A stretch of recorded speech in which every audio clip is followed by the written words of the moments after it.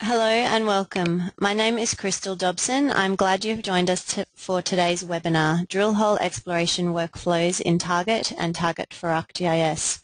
Just a few housekeeping details. We'll be having a 45-minute presentation and taking questions at the end. We want to encourage you to ask questions. At any time, enter your questions into the questions window of the GoToWebinar interface, and we will answer questions at the end of the presentation.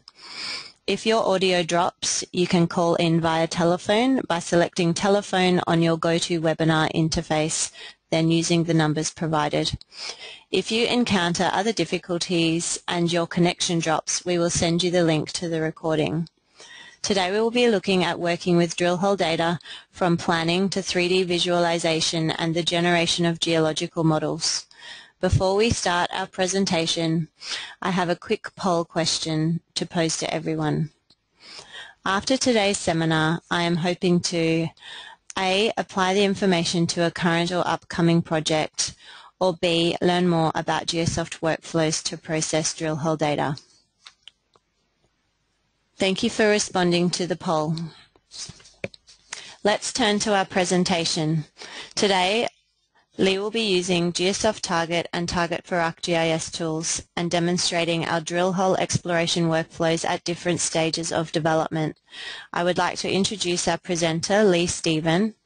Lee is a technical analyst based here in Perth, focusing on technical support and applications training. I will now hand it over to Lee. Thank you, Crystal, and hi everyone.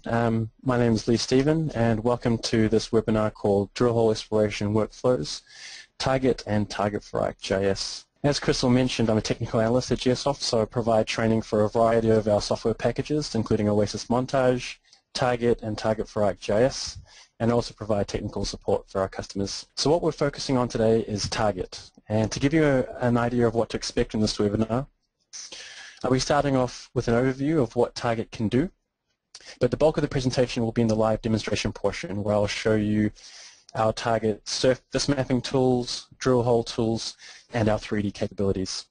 I'll also show you our workflow for digitizing your interpretations on 2D maps, such as sections, and wireframing them together into 3D bodies. At the end, I'll give a brief overview of Target for ArcGIS and show you what that looks like within that environment. So just a brief introduction to what Target is. Target is used to manage, analyze, and visualize large volumes of data. This can be surface data or drill hole data. So for example, you can use this to visualize surface geochemistry soil samples, geophysical surveys, as well as visualize drill hole or borehole subsurface data. We have set up the software menus to be easy to use with an easy to follow workflow, which I'll be showing you shortly. We are industry partners with Esri, so I'll be demonstrating our Esri integration capabilities as well. So without further ado, we'll jump into the live demonstration. Okay, so you should all be able to see my screen now, where I have Target running. Now Target can exist on its own as a standalone piece of software, or it can function as an extension within Oasis Montage. As I mentioned before, we also have an extension called Target for ArcGIS, which works within the ArcGIS platform. So what we're looking at right now is Target as you would see it as a standalone product or within Oasis Montage. They both look identical. So with Target, the three main menus that you have is surface mapping, DH data, and DH plot. And what I have here is a surface map that I've created, and I've got an aerial satellite image which I've pulled down using our Bing Maps tool.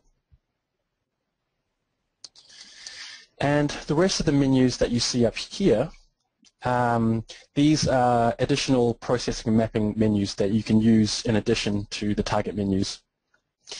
As I mentioned before, we are industry partners with Esri, so when you install Target or Oasis Montage, you also install along with it the Arc engine. So what that means is you can use the ArcGIS menu to open an existing MXD, which is the native file format for a map in ArcGIS.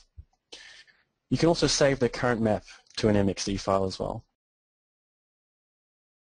So I have open here an MXD file in Target, and what I can do is grab one of the layers in it and drag and drop it into my surface map. So what I've done here is I've imported some magnetic contours onto my regional map. So the cross-functionality between these two platforms is really great.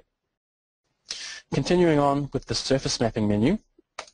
The surface mapping menu is organized in a top-down workflow. So generally you can start at the top and work your way down the menu.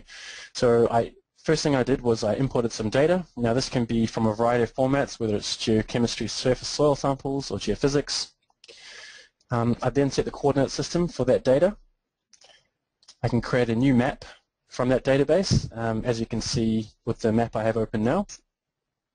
You can add base map elements such as the north arrow, the scale bar, and the title block that you can see. And then you can do a whole lot of symbolizing of that data using these options over here. You can also import from a variety of GIS sources and formats as well.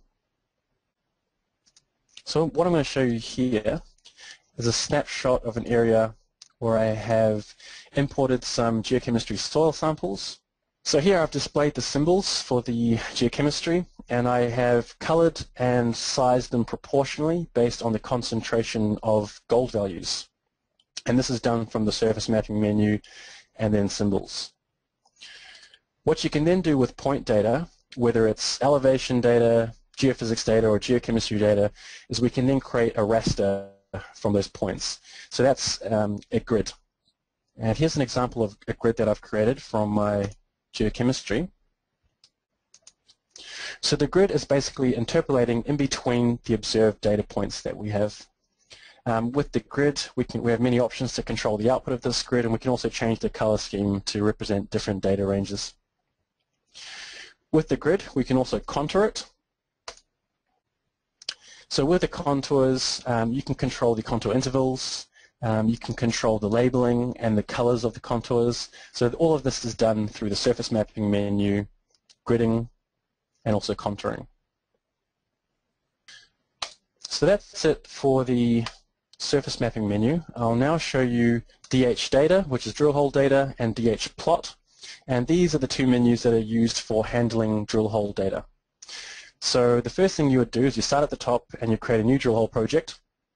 You then proceed to import your drill hole data. Now you can import from a variety of sources such as text files, CSV files, Excel spreadsheets, Microsoft Access databases, and pretty much any database that you can create an ODBC link for, you can bring it into Target.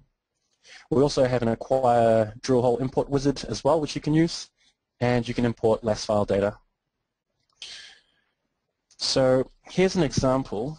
In my Project Explorer, you can see down here all of the drill hole data that I've loaded into this project.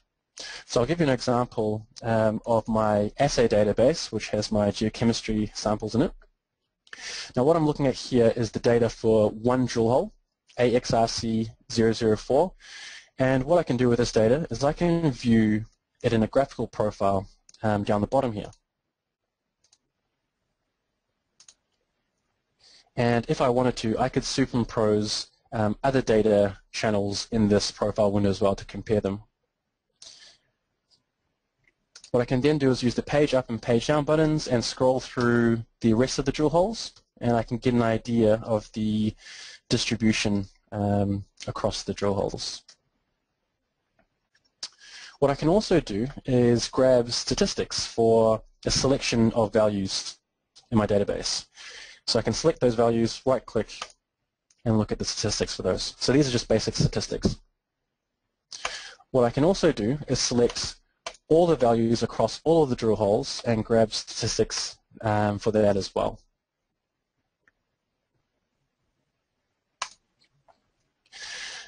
I'll show you an example of my geology database, so my lithology and my rock codes.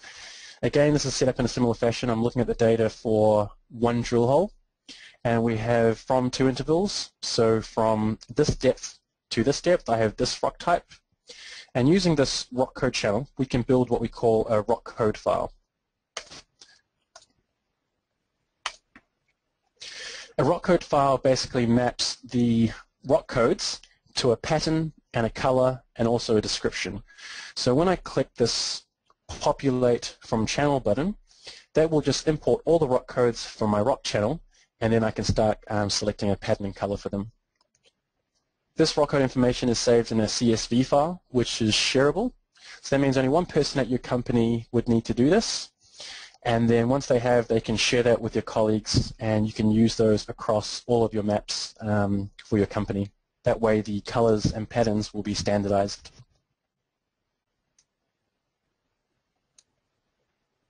Okay, so once you've imported your data, you can set the coordinate system for your Drillhole project, and then you might want to run some quick QA/QC on your Drillhole data. So I'll show you that tool. So what QA/QC will do is it'll search for common errors that occur when logging Drillhole data. So here are some errors that it will scan for my from-to data. So that's my assays and my geology databases. It will search for errors such as missing intervals, overlapping intervals, where the from and to are greater than the whole bottom, duplicated sample numbers, etc. And for my collar database, there's a different set of errors which it will search for. And likewise with my survey database, there's a different bunch of errors that it will search for as well. What I can also do is run QA/QC on all the data in my Drillhole project, and what that will do is it will give me a report, a text file report of those errors. So you can see in my assay database I have a lot of missing intervals. So that means there's a lot of space in the drill holes. In my geology database I have a lot of missing from-to intervals as well, and some overlapping intervals. So what we'd recommend you now do is give this report to your database manager, where they would make the appropriate updates in the source database. So whether you make updates to your source database based on the QA/QC report, or whether you've just imported new data that you've got from the field, you can make those changes in the source data and then come back into Target and click Refresh Project. And essentially with one click you will re-import all your drill hole data with the most up-to-date data. And that's done so using a template which is saved during the import wizard the first time that you import your data. Another useful tool which you can use on your databases is the composite database option. Now this allows you to recalculate your from-to intervals and give you an average value based on an interval selection method that you choose. So for example, you can do fixed intervals, so you can average every 10 meters, for example. You can do a lithological interval, so you can average based on a rock unit. And another one is significant intersections. Now with significant intersections, you would select your primary assay channel that you want to look at, and then you'd set your significant intersection options, so your minimum composite length and your minimum composite grade. And that will spit out a database and report to you those intersections, which you could then display on a section. Now that you've imported all your data, you can start to visualize your drill hole data using the DHplot. So the first thing I might do is create a quick, simple 3D map just to display my drill holes with some other data. So what I did was display my drill hole traces with some topography. I've got a satellite image, and I've also imported an existing geological model. So now I can be confident that my drill holes are positioned in the correct place. So with that in mind, I can now proceed to create a plan map. So creating maps in Geosoft, you go to DHplot, plan map, and all our maps are created in a tabbed dialog box fashion. So it's an iterative process. We'd come in here, make modifications to the tabs, have a look at the result, come back into this dialog, make more modifications, and update the existing map. So I'll give you an example of a plan map that I've created earlier. So in this plan map, I have colored my collar locations based on the hole depth. You can see that here in the legend. Along the drill hole traces, I have displayed rock patterns for one particular rock type, which in this case is the iron formation, which is what I'm interested in. And this will give me an idea of the strike of the mineralization zone. But you can plot lots of different data down your drill hole as well. So you can plot bar plots down your hole trace. You can post the data values themselves. You could do a line profile down your hole trace, and you can also create plan grids. But I'll get into that later when we talk about sections. In the background I also have a magnetics grid, but that could also be any georeferenced image as well. Before I create a section, I'll show you our strip log tool.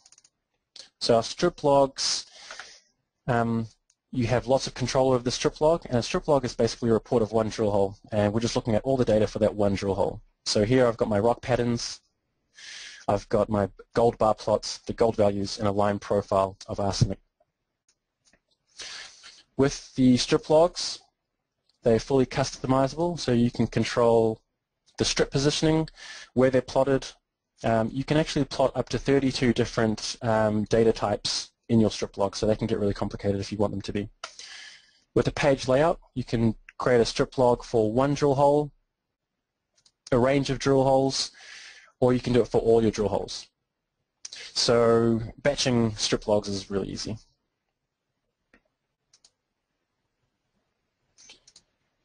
Here's another strip log that I've created.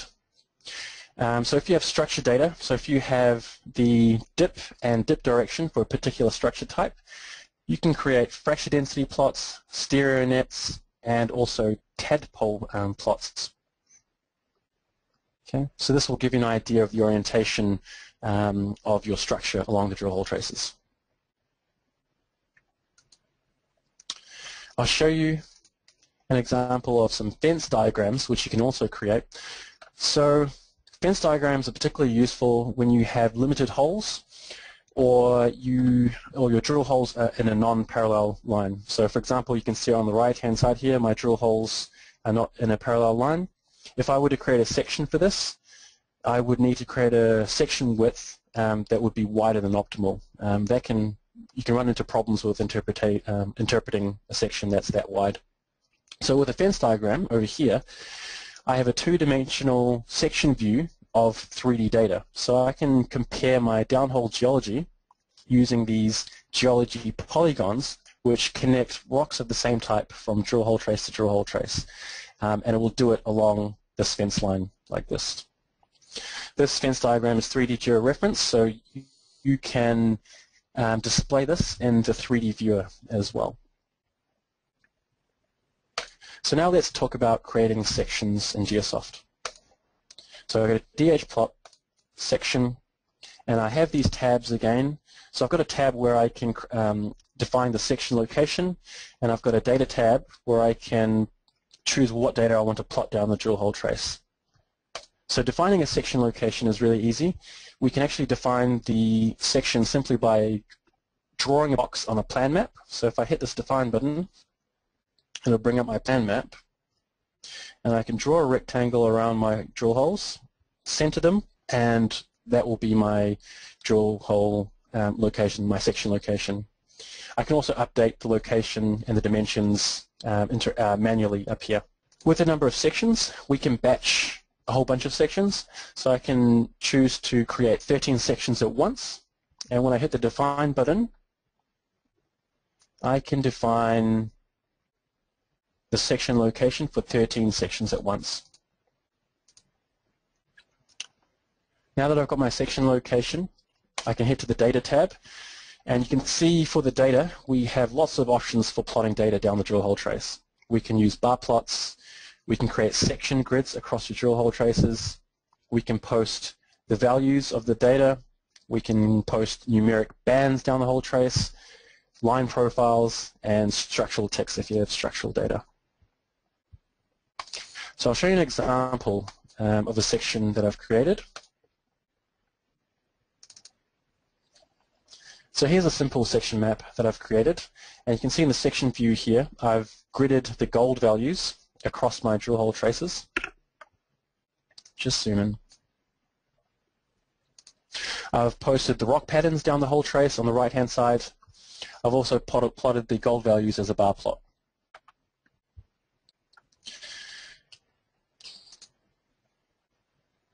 In the top here, I've got a plan view of my section location, which is marked down in red. And this section is 3D georeference, so any interpretations which I draw using our CAD tools are also 3D georeferenced and can be viewed in the 3D viewer. One thing to note is that once you've created your section, you can save all the map plotting parameters to a template file. So that's your map plotting parameters and your data plotting parameters. So that when you create more sections in the future or sections for a different project area, you can make use of that template. So you don't have to spend time setting up that section again. So that's it for sections. I'll now show you our 3D tools. So here's our 3D viewer. And in it you can display a whole bunch of different information in your 3D viewer. So right now I'm displaying the drill holes. So if I go add to 3D drill holes, this is how I'm displaying the drill hole traces and the data down those drill hole traces. And I've loaded in some topography which gets clipped to the drill hole extents. So let's take a closer look at that data. You can see the rock patterns, and we'll focus in now on my gold values, which you should be able to see as bar plots. And I'll just rotate this. So I have all my gold values down the trace, and what I can do with that is I can create a 3D grid, which is a voxel. So here's an example of a 3D grid. Now this voxel is just interpolating in between those downhole gold values to create a block model. So each data value is represented by a cube. And this is created by going to add to 3D, voxel, 3D gridding, and then creaking. And you'd select the channel to grid. And with the more button, you have more advanced options for controlling the output. So you can control the interpretation distance. You can do the gridding in log space if you want to, if you have logarithmically distributed data. You have options to control anisotropic gridding, so you can force the gridding in a particular strike and dip direction. With the variogram tab, you can select parameters to create a statistical model which matches the observed data. So you can select the model type and input a range, sill, and nugget values for that variogram. So with the voxel, we can view it in a variety of ways. We can change the transparency. We can clip the voxel to an area of interest.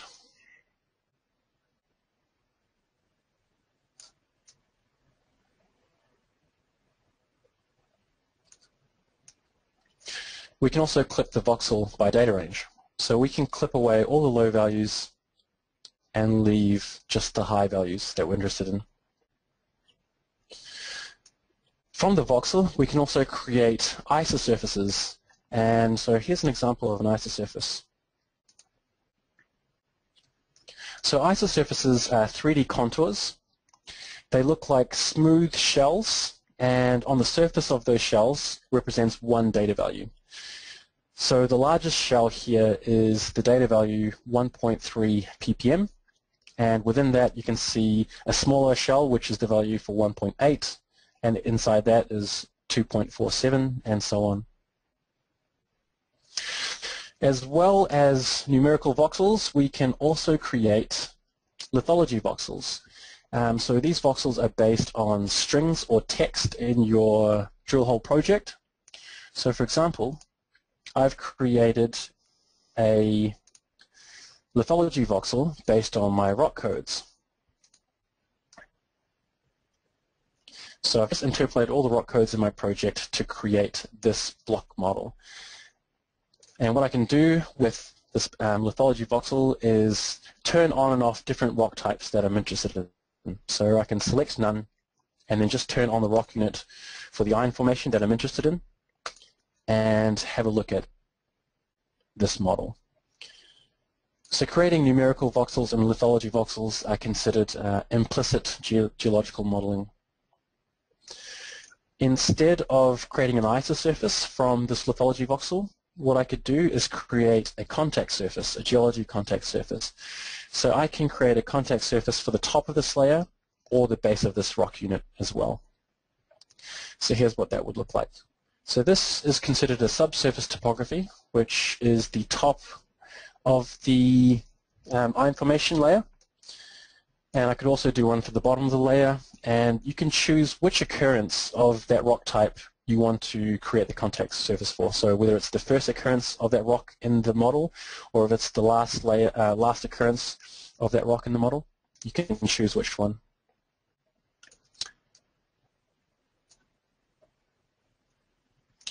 So that's it for the 3D viewer.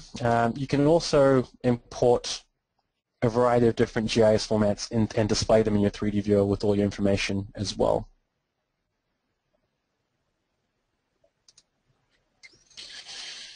So that's it for the target drill hole and surface mapping menus. I'll now jump into our digitizing and wireframing workflow. So with target, we have a workflow for digitizing 2D interpretations onto maps, such as these sections that you can see here.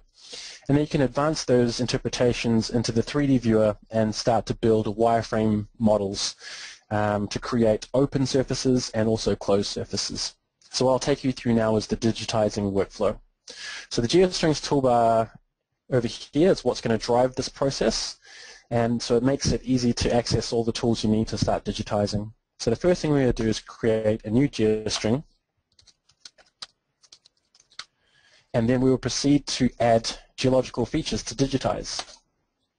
So I'll add in the overburden rock unit and select a color.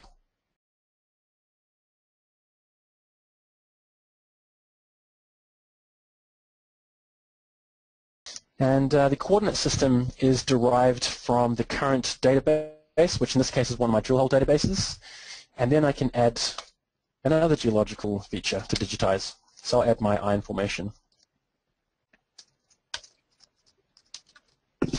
and select a color,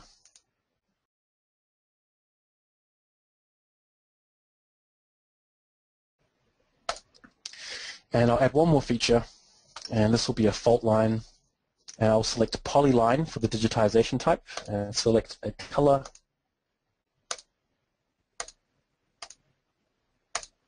So you can see that the GeoString stores multiple geological features. So this single file storage is really great for keeping your interpretations up to date and also for sharing with colleagues as well.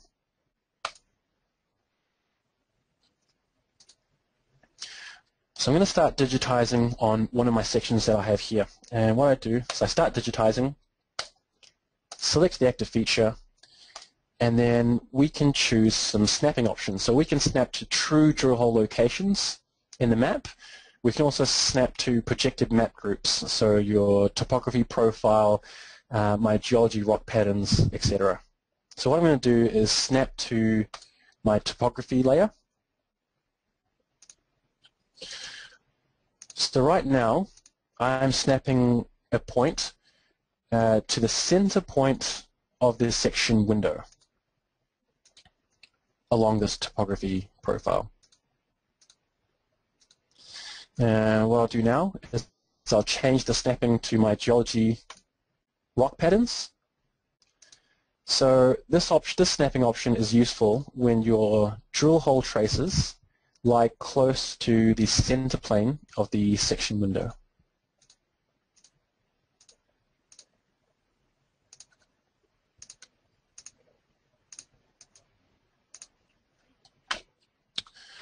I can choose a different feature to digitize. And now I will snap to the true drill hole location for my geology rock codes. So right now I am snapping to the true XYZ location for the interval or point in the selected database. And if I hover my mouse above that point, you will get some information on the true XYZ location of that point, as well as the distance off the section plane. So this tool is really great if you need detailed accuracy.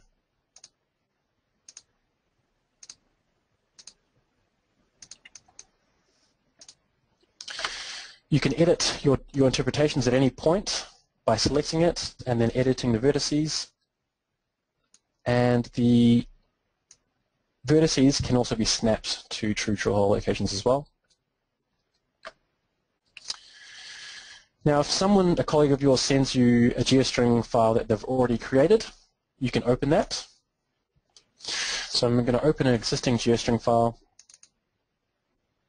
and you can view all the interpretations that they've drawn. You can also view their geostring table, which shows you the number of sections that they have, the location of that section, and it also tells you how many interpretations that they've drawn for each feature on each map, which is really handy. So that's the digitizing workflow. I'll now take you into the wireframing workflow. So I'm in my 3D viewer now, and I can display my geostring with other data in the 3D viewer. So here's my geostrings. And because the geostring contains all the features that I've digitized and all the drawings on each section, we can see each individual feature over here on the left and each interpretation on the section maps. So to start digitizing, we need to be in wireframing mode, and we select the active feature we want to wireframe, and it will highlight in the map the shapes that are available to be wireframed together. So I'll just turn off some of these other rock types. So it's highlighted all the shapes that I can wireframe for the iron formation. So to start wireframing, I click on the first shape and proceed to click on the next shape to build the wireframe model.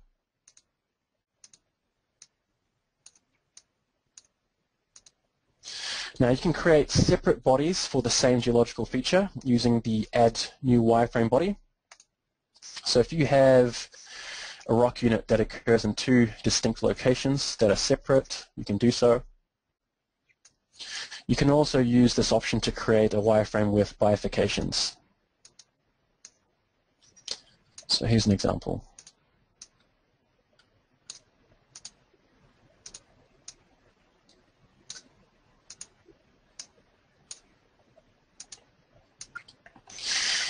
If you're unhappy with any of the steps you've done, you can quickly undo and redo any of the previous steps.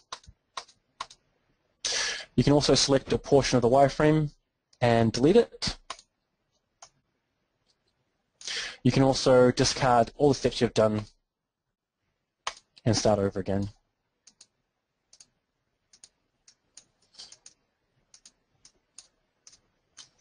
Once you're happy with the wireframe, you can add end caps to the wireframe.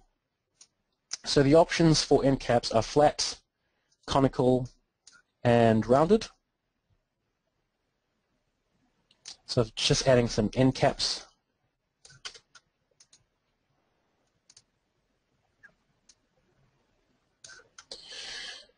And I'm going to stop wireframing.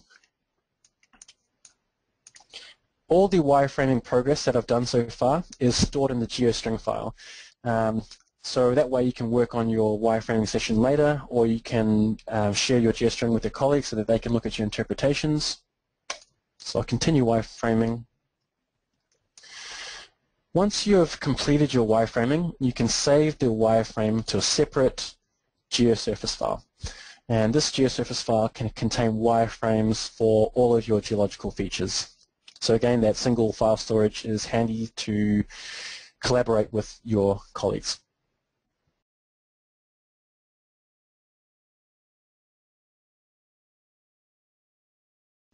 So here's my finished geosurface of my wireframe model.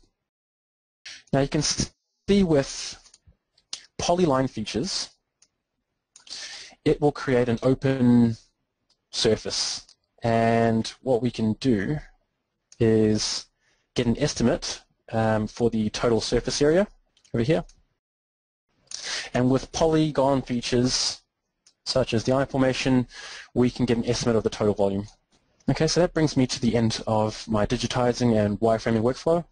The last thing I'm going to show you is Target for ArcGIS. I'll just give you an overview and I'll give you a quick preview of what that actually looks like in the ArcGIS environment. So Target for ArcGIS, it's an extension that runs within Esri's ArcGIS software. It's the same target and surface drill hole tools, but they're available to you within ArcGIS. So it's the same workflows and the same easy-to-use flow that you can do. And the benefit of working in ArcGIS is that you can output your plan maps, your section maps, your strip logs. You can output them as Geosoft map layers, like you can see in this picture over here, using our Geosoft template. So it's really quick to generate these Geosoft map layers. Or you can also generate your data plots as a series of shapefiles, so points, lines, polygons. And if you prefer to use Esri's symbology tools, you can use those capabilities to symbolize your map. So it's really flexible as to what you want to do. So I've talked about the shapefile outputs. The workflow is the same as Target, so it's quick and easy to follow. The added benefit of Target for ArcGIS is that if your workflow is very GIS-centric and you have ArcGIS, you have the power to work within one environment, so you don't have to leave your GIS to actually do your drill hole exploration. As well as that, you have access to Geosoft's 3D viewer. So when you install Target for ArcGIS, you get the 3D viewer that comes along with it, the same one that you saw before. So you don't actually have to have a ArcGIS 3D analyst license or spatial analyst to use that 3D viewer. So I'll just show you what Target for ArcGIS looks like. So I've got my MXD open, and Target for ArcGIS gives you these 5 toolbars over here. So one of the toolbars is used for setting up your license. That's this one over here. I'll just close that one.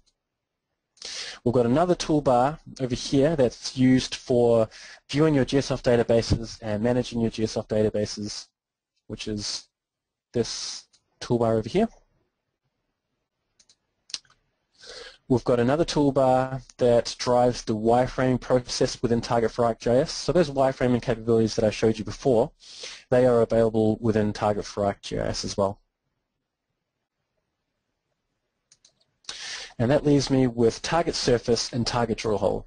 So you can see that you have that same functionality that you have in Target within the ArcGIS platform. So with Target Surface, we can import grids, we can create grids using minimum curvature, kriging, inverse distance weighted. We can also create contours from those grids. So that's all available on the Target Surface menu. That leaves me with Target Drillhole menu. So again, the same workflow. We start with the left and we move to the right. So we create a new project, import some data, set the coordinate system, do QA/QC, and then we can proceed to create our drill hole maps. So plans, sections, fence diagrams, strip logs, and 3D drill hole plots. So the target capabilities are all here in ArcGIS as well. So in the background, I've got an example of a surface map. So I've got a Geosoft grid in the background, which is my magnetics. I've displayed my geochemistry symbols, which you can see, and I've got magnetic contours as well. So I'll show you an example of the same plan map that I've created as before.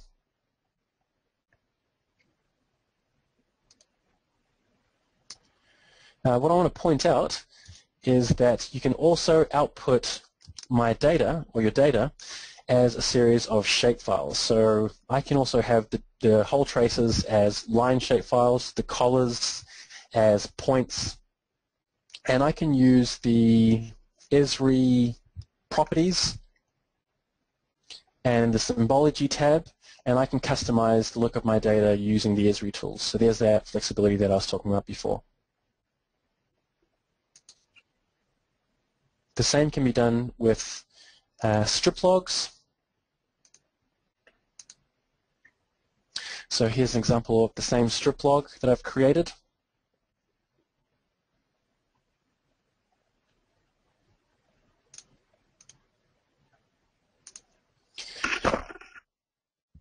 Here's my fence diagram.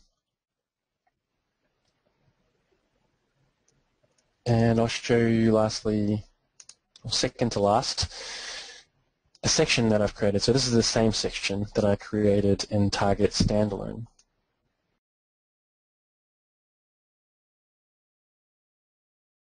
And the last but not least is the 3D viewer, which you also have when you install Target for ArcGIS. So this is the exact same 3D viewer that you have in Target standalone. So I can create those voxels, lithology voxels, isosurfaces. So that's a preview of what Target looks like within ArcGIS. And with that, that brings me to the end of my presentation. And so I'll hand over to Crystal, but thanks everyone for joining, and I hope that was helpful. And Crystal, over to you. Thank you, Lee. We are now going to take several questions. So while you're sending us your final questions, I wanted to remind everyone of a few things. Firstly, that the capabilities and workflows Lee showed us today are available in our most current releases, Target 8.204 and Target for ArcGIS 4.2. The first question is around, Lee, you mentioned the importing of Acquire. How would you import a datashed database?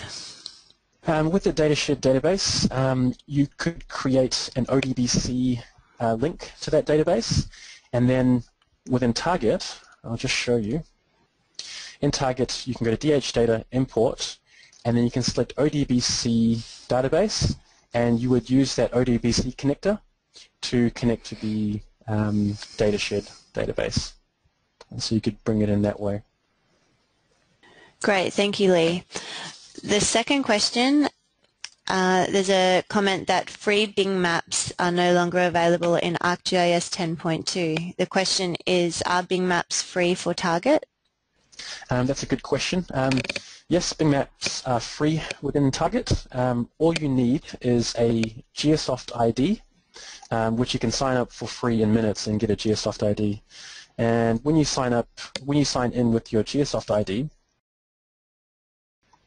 and you have a plan map like this, you can select the Bing Maps tool, and you can import a Bing Maps satellite image or aerial image straight into your plan map over here. So it is free.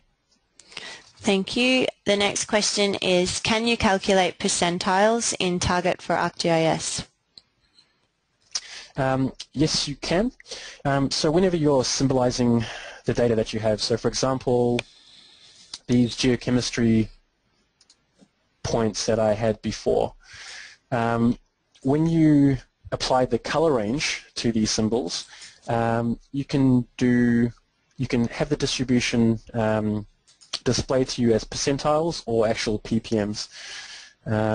So you can look at the different data ranges in either way that you want to. Thank you. The next question, it seems that the strip log you showed was a vertical hole, but can you display a strip log of an inclined hole? With the strip logs, no, you can't. So that strip log is just the report for one drill hole, and it's just to display all the data for that one drill hole, and it will always display them vertically. So no, it won't. You can't have inclined strip logs. This is a question around confirming whether you can make voxel models and isosurfaces in Target for ArcGIS. Yes, you can. So the 3D capabilities which I showed you for creating a 3D voxel and a 3D lithology voxel, those capabilities are available in Target for ArcGIS as well within the 3D viewer. So I think I showed you an example of the voxel in the 3D viewer inside Target for ArcGIS earlier. So this voxel here is actually created in Target for Arc. Great, thank you. I saw there is an option on 3D Viewer to import DXF files. So the question is, can I import 3D DXF files or engineering 3D models? Yes, you definitely can, and that's a really handy tool. So if you have existing geology models or any kind of DXF model that's 3D, you can quickly import them into the 3D viewer just by going Add to 3D Imports and then selecting AutoCAD DXF. Those DXF files can also be added to your section maps. So if you have a 3D DXF model, you can import that into your section and it will slice it along the section window as well. So lots of options for 3D DXF files. Thank you. There's a query here on they'd like to see the Windows Explorer folder structure that Target uses and how we would go about managing projects for multiple users, including saving wireframes, strings, etc. That's a good question. So what we recommend when you're setting up your project directory, I'll show you an example of mine. It can get cluttered once you have a lot of data in here. But what I would do is I would create my Geosoft project file in the same location where all my data files that I'm going to be importing are. When I start to create maps and create databases and create grids within Target, all the outputs will automatically be saved to the project directory. And anytime I go searching for a grid or searching for a database or search to import something, it'll take me straight to my project directory. So we recommend you house your project files and your Geosoft project in the same directory to streamline your workflow. Also, the file paths, when you start creating maps and grids, they're all relative to the file, to the project directory. So if you start to create maps within that directory, if you were to move that, that folder to a different location, everything under that will come with it, so you don't lose the file path or the location to those files if you do it that way. Thank you, Lee. We've still got time for some more questions, so if you have any more, please continue to send them through. There's a few more that we're going to get through as well. Lee, can you update a section map with drill hole data that has been added? Yes, you can. So I'll show you an example of that. So if you've refreshed your project with more data from the source, you can recreate your section maps based on the new database. So you can come into section, select your holes, right-click, and then recreate section. So this won't override any data that you have in here, but it will just re-import all the new drill hole information that you've brought into your project. In Target for ArcGIS, the workflow is a little bit different. You can't simply recreate the section and update the section. You need to generate a new section, so a brand new section, except what you can do is use the templates for the map plotting parameters to plot the exact same section again. And in Target for ArcGIS, what you can do is add map tag names when you generate a new section. And so, for example, you could use the same template to generate a new section with new data, and you could tag the new section maps based on the date that they were created. So that way you can keep track of all your the most up-to-date sections. Thank you. The next question is, does Target only apply to mineral deposits? No, definitely not. So these subsurface tools can be applied to all types of subsurface data, drill hole or borehole. So for example, wells, if you have water wells, or if you have geotechnical wells, or even some kind of monitoring type of well, these tools can all be applied to those cases as well. The next question is in two parts. How do you run a voxel 3D model with relation to composites? And can you intersect wireframe with samples and then calculate composites? So I'll just take the first question. Can you create a voxel with respect to composites? So when we composite a database, we are recalculating the from-to intervals to get new composite intervals with the average value. So here's an example of a composite that I've done, so every 10 meters. So when we're creating our voxel model, 3D gridding, we can choose which database that we want to grid. So I could select the assay database, and I can also select the composite database as well, if that's what you really want to do. And could you just repeat the second part of the question there, Crystal? The second part is, can you intersect wireframe with samples and then calculate composites? I think the second part of the question was supposed to be first. So with the wireframing, those wireframes can be exported to a DXF format. I'll just change. So this wireframe that I have here, these can be exported to DXF, and those DXFs can then be brought into my section maps. And so a closed body would appear much like this interpretation that I'm showing here, and you would have a polygon, which is where the wireframe model intersects with the section. Now, we don't actually have a direct tool that will allow you to look at where the wireframe intersects with your data values to create a new composite. We don't actually have that functionality yet. These sections are actually dynamically linked to the databases. So a workaround that you might be able to do is actually set up a dynamic link so that I can see the database and say a profile.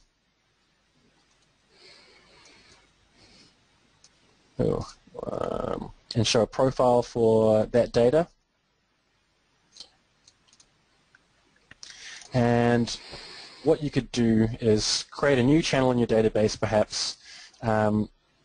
Click on the section hole trace where it intersects with the wireframe, and you would see those values light up in your database, and you could create a marker in the database for that, and then you could perhaps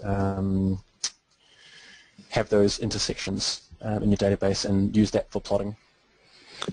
Thank you. Does Target for ArcGIS calculate the volume of voxels and isosurfaces? Yes, it does. So in my 3D viewer, with the voxel, you can look at the statistics for all the visible cells in your model.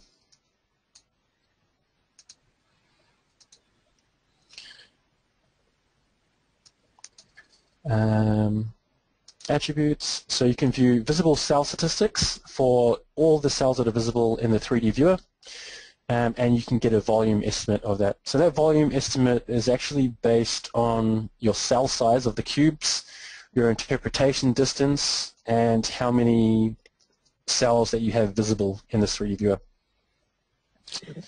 The isosurfaces are a little bit different. What you would do is you'd clip the voxel to just within that isosurface, and then you'd look at the visible cell statistics for that. But with the wireframing tools that I showed you before, the volume for those closed bodies definitely reported to you. This next question is in relation to the previous one about intersecting wireframe with samples and then calculating composites. You described a workaround. A suggestion would be to flag the samples. Do you think that that would work? Flag the samples. Not quite sure if I understand that. I think I think they were saying, is that what you were suggesting? Yeah, correct. Yeah. So with the dynamic linking between the section map, which has the wireframes and the drill hole data traces, and my database, what I would be doing is moving my cursor over the drill hole traces where it intersects the wireframes, and having a look at that in the database and flagging those intervals in my database. So it's a workaround that might help you out. Thank you, Lee. That's all the questions we have time for today. However, any unanswered questions will be responded to via email and distributed to all the attendees and registrants. Before we conclude our webinar, I have another quick poll question to pose to everyone. Will these tools be helpful for upcoming projects? Yes, I will apply them in my current projects. Yes, please contact me. I would like to purchase or renew a license. No, these tools won't be helpful for my projects, or not right now, but maybe for future projects. Thank you very much for responding to that question, and thank you for joining us today. We would love to hear how you are using Geosoft to advance your projects. Please send your stories to explore@geosoft.com, and everyone enjoy the rest of your week. Thank you very much.